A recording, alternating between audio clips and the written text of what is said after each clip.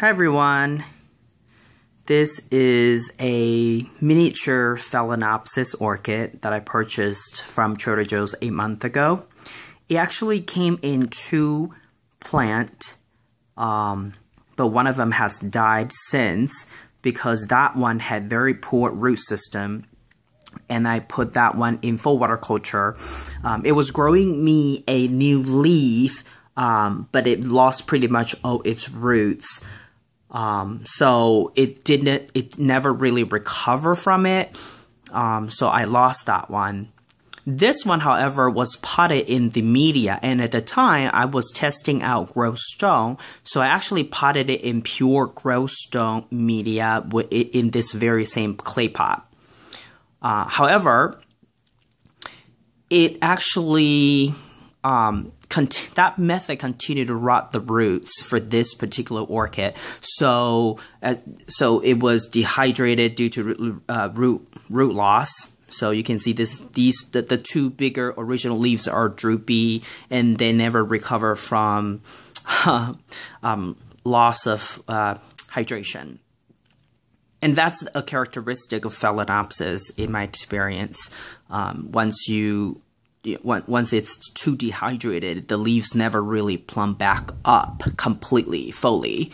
At the initial stage, you may be able to salvage it. You may be able to hydrate it, and then it'll plumb back up. But if it's too far, if the hydration is actually more extensive, in this case, this one, it was a little too extensive. So the leaf never actually can, perk up.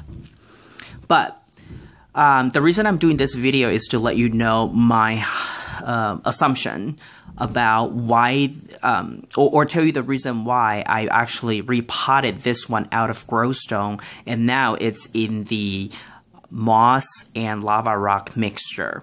Lava rock being about 60%, and then sphagnum moss 40%.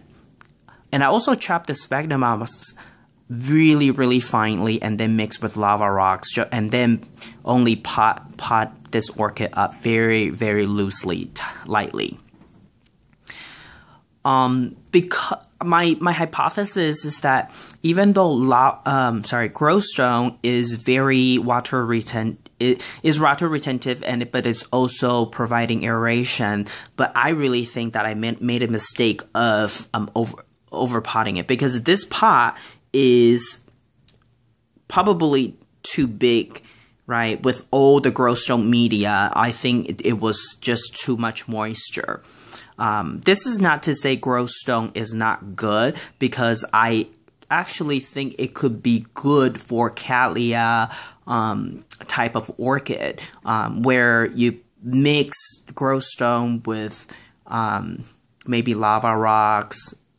I can see the value of that, but, I think I want to do another experiment. I want to purchase the same type of orchid and then, pot it up in pure Growstone and maybe underpotted just to see if it would rot the root. Because I don't know. I mean, at first I thought Growstone would be really ideal, but it's not the case for this particular orchid. Now, it's giving me another new leaf, which I'm really happy about, and it's also giving me a new root. And this root is actually growing into the media, so it's actually really good. It's been 8 months ago. It's been 8 months since I purchased this orchid, and this orchid has gone through a lot. But because springtime is here, so it's growing me one new leaf and at least one root that I can see. So hopefully this one will continue to grow better, because it's part of the experiment. So it actually underwent quite a lot of different, stress, I guess.